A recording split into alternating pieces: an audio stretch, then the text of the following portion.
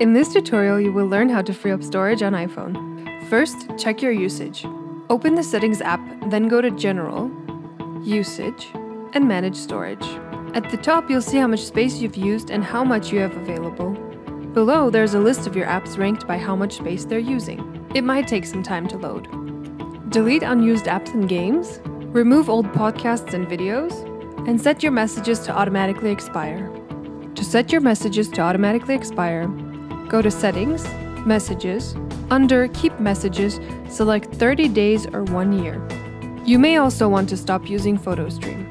Under Settings, scroll down to Photos and Camera and toggle off My Photo Stream. Your iPhone's Photo Stream automatically syncs your last 1,000 photos across your iOS devices. But that means it's storing 1,000 photos, about 1 GB, twice. So unless you need to share your photos from iPad to your iPhone all the time, turn it off.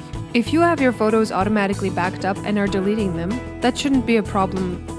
You may have noticed that your phone can store 2 images of the same photo. That's your phone using HDR. If you choose to shoot in HDR, then you don't need to keep the normal photos as well. Go to Settings, Photo and Camera, scroll to the bottom and deselect Keep Normal Photo.